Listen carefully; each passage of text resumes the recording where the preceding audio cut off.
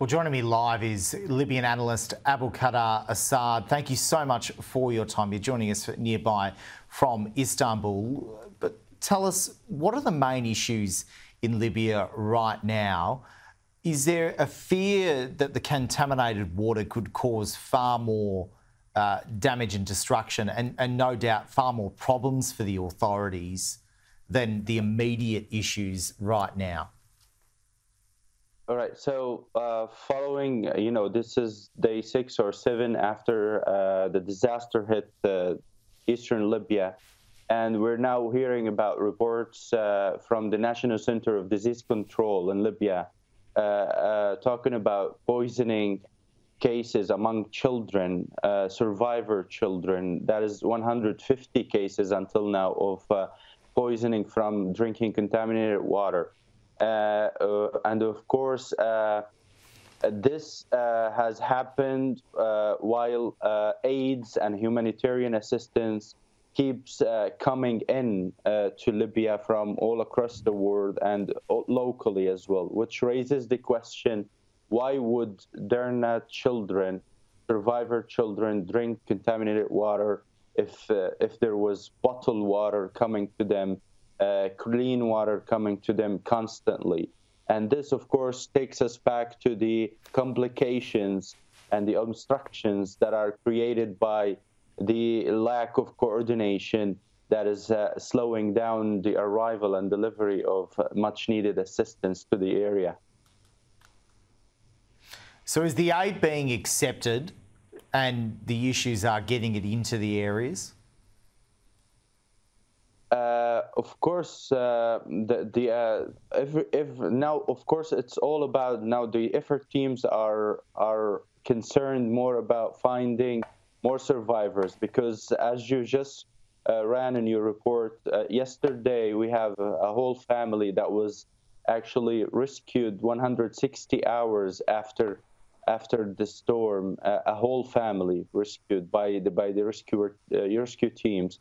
A day before, a man who spent 140 hours under the rubble was recovered alive. So there are survivors 6 days into the disaster that are being picked up from under the rubble, and this gives a ray of hope. The numbers are still talking about 10,000 missing persons, but the number of officially documented deaths is somewhere in the neighborhood of 5,000. So from 3,000 into 5,000 bodies that have been actually documented to be found in the area. Especially, of course, the most of them are in Derna city. And what are the weather conditions like still in Libya? Yesterday it was quite heavy rain. Is that still the case today? Today, not. Yesterday, yes. And this, of course, takes us back to the state of the displaced people is still in Derna. So we're getting reports about the people who are crammed to one side of the city, the side that wasn't hit quite badly by the storm. So those people are displaced from the houses that were swept away by the flood and survived. And those people are in need of immediate relocation.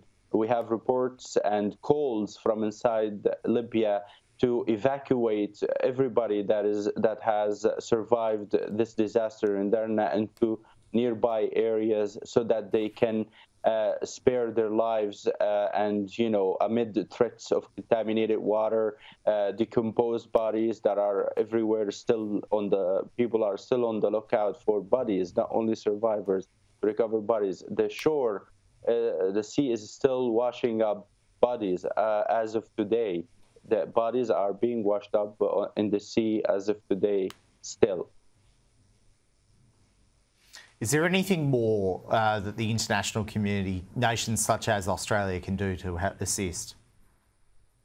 Well, of course, people in Libya appreciate all the help that they could get, especially experienced help in search and rescue.